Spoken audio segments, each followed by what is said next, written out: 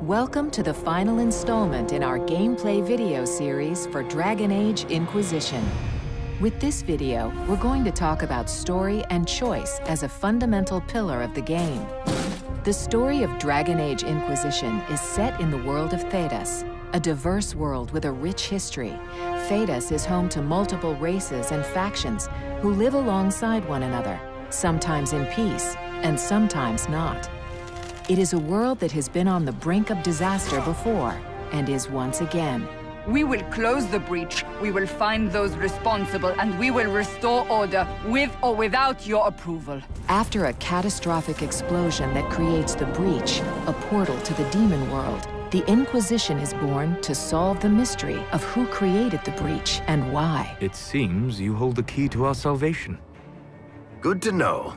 Here I thought we'd be ass-deep in demons forever. Solving this mystery will take you across the world of Dragon Age, from windswept coasts to lush rainforests to vast deserts and the palaces of Orlais. While the story of Dragon Age Inquisition spans nations, the consequences of your choices as the Inquisitor can be both big and small. How do you think we should proceed?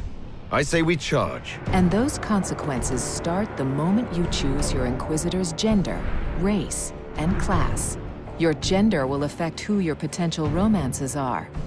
Race choices can affect how the hundreds of characters in Dragon Age Inquisition interact with you. Humans will be welcomed in certain circles, while elves and Kunari are treated with disdain. Dialogue choices represent another way to make key decisions. The biggest way this occurs is with your followers, where choices you make in conversations can cause approval or disapproval amongst your party members. On the positive side, some followers will open up new personal quest lines when they trust you enough. If we can spare resources to follow up on these leads, Inquisitor, I would appreciate it. On the negative side, some choices can even cause enough disapproval that party members will leave you and the Inquisition forever. Operations on the war table are another way that you make choices with consequences as the Inquisitor. Operations are begun by having your advisors open them through either forces, secrets, or connections. You will often get to choose which operations to open and when, which in turn will affect and change how the story unfolds. Political choices are also presented to the Inquisition and represent some of the largest choices with consequences in the entire game. You'll die now by my hand. Again.